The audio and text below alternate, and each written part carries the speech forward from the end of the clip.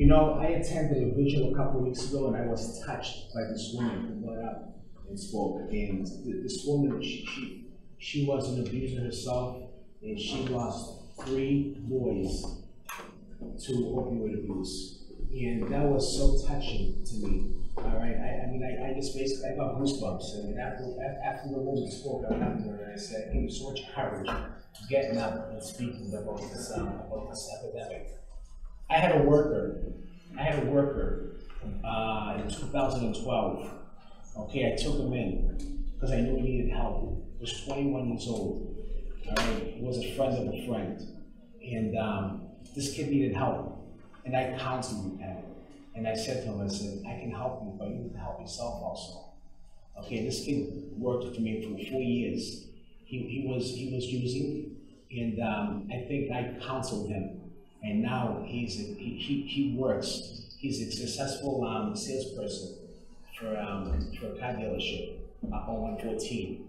He came out of that. So we need to work with these people. We need to lobby the state legislature, get more people involved with counseling, because a lot of these people come from troubled families, and they don't have the counseling at home. All right, so they go into the streets and they feel abandoned and they feel hopeless. And we do a lot of it, but more needs to be done. More counseling needs to get done. So, as an alderman, I would put forth an order to work with the state and congressional leadership to make sure that the funding is always there, so that they get the care and need that they need, because it's spiraling out of control. I mean, it's an epidemic that's really spiraling out of control, and the resources need to be available so that we're not losing these kids, because there's a lot of talent out there, and if they just get the counseling needed, they'll find a way to help themselves.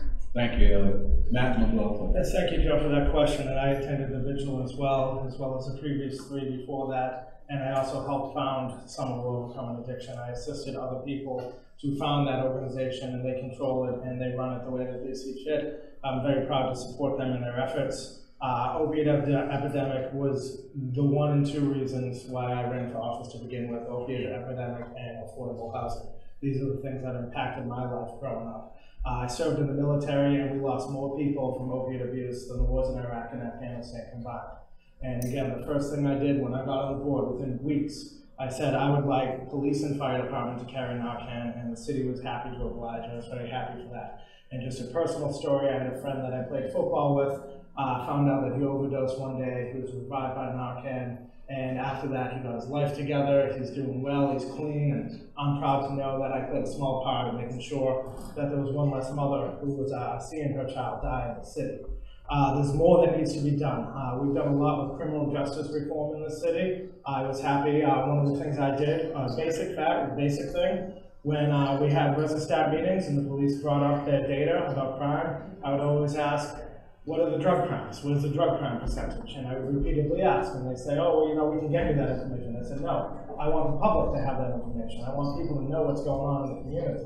And because of that, and because of other efforts that I've worked with the police and substance abuse treatment groups, we have a great criminal justice system in Somerville where we prioritize treatment over incarceration. People can actually go to the police station and say, I have a problem, I need help. And instead of arresting them, they're going to find help for them. There's a lot more that needs to be done. We do have medical marijuana clinics coming to Somerville, which is going to generate millions of dollars of tax revenue. Alderman Conley and myself and everyone on the board agreed that we'd like to see that money get put into treatment, because there's just not enough money on the state and federal level to deal with this.